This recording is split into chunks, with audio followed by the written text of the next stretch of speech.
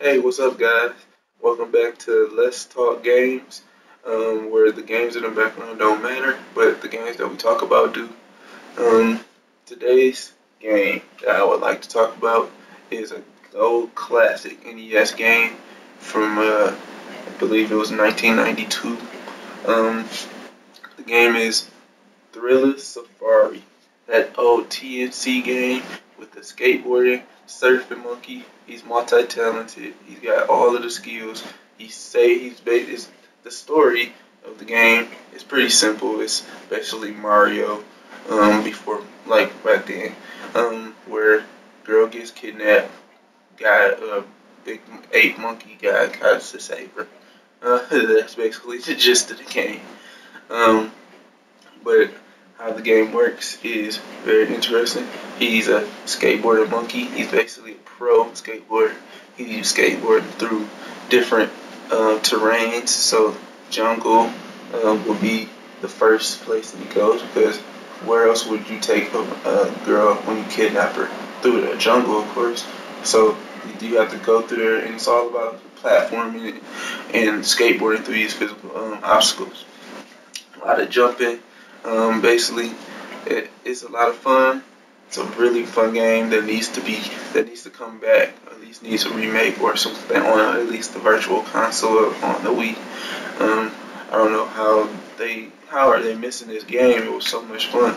It was a little hard, but other than that, it was a lot of fun. It was my very first game that I believe I ever had, and my mom still talks about that game to this day. Um, that game needs to come back. It was just a good time, and you would think that it needs a graphics update.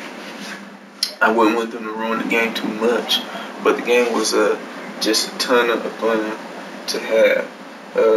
I remember skateboarding through plenty of places, not knowing what the heck I was supposed to be doing, because I was very young when I had got that game. And I don't know if it was just me or it was just difficult for me. I don't know. It was just an age barrier. But the game was still so much fun. And if you've never seen the game, please look it up. It's T&C Thrilla Surfari. I mean, the main character name is Thrilla Gorilla. How can you not want that guy to come back? He could be a mascot for anybody's game system. This guy was awesome. He had the shades. He was so cool. I don't know where he is now, but he's probably Cranky Kong now. He was that cool. He probably raised Donkey Kong to become the man he is today.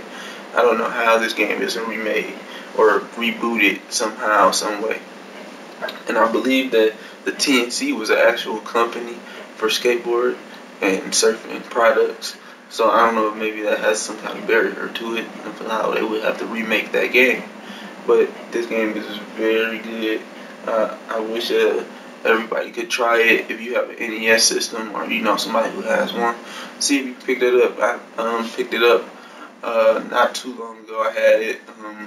I got it at a secondhand shop.